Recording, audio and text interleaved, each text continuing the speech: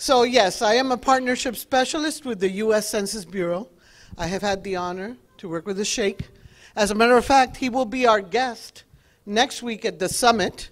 I will be there too, but of course he will be busy doing, learning more about the census and why it's important to partner in the community with the Census Bureau. And I will be organizing and getting everything ready so everyone is comfortable and the presentation goes on perfect.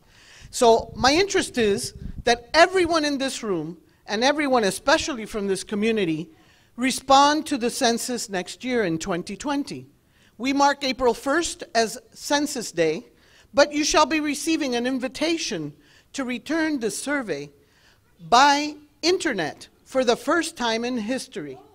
So the importance of responding is that every year for the next 10 years, more than $675 billion will be distributed to states. That's over more than $7 trillion over the decade. And it will be distributed, these federal funds, according to the population count. Now, everybody who's here from city government knows that very well.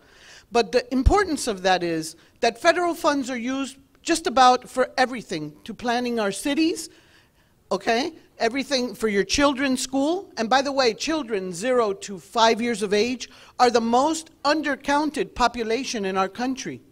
So when we respond to the census, we are bringing monies back to our community for the roads we drive on. Every time we pick up the phone and call 911, fire, police, rescue, that's census money. Our senior centers, our community centers, our libraries, our schools, city planners use our data to project how the city should be in the next 10 years. It's also about political power. You know, the census, this decennial, and many of you have, some people in the community have said, I already got my census form. Well, the Census Bureau never stops working. In between the decennial census that we do on every year ending in 0, okay, there's also other surveys that go out, business surveys, community surveys, for other reason. But the decennial census is the one time we take a picture of our country, and it is important that we respond, that we say what groups we belong to, what community we come from, because when they count the numbers of our community, then the government listens.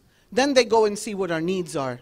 So I am encouraging you, and I will be working more with your community and with the Sheikh and everyone in the community. If you have a place or a group that you want me to speak at, please feel free to approach me and have my number. No group is small or large. This is an important message to get it out to the community, that we count everyone, regardless of immigration status. And the most important message in all of this is that the census, what you answer on that survey, is confidential for 72 years, protected by our U.S. Code, our Constitution. Title 44 protects that information for 42 years. All of us are sworn who work for the census to uphold what the answers you give us. We are fined $250,000, which I don't have, and 5 years in jail, or both. So we take our oath to the census very seriously. Nothing that you ever respond on a form can ever be used against you in a court of law. So please respond. Let your friends know to respond. Encourage them to respond. When you get that first invitation, answer it. If you don't answer the first time, we're going to invite you again. And by the third time, if you have an answer, and it's simple, if you don't want to get on the internet, by the way, you could use your smartphone, you can use your iPad, but if you don't want to do that, there's a toll-free number you can call. 10 questions. It shouldn't take you long.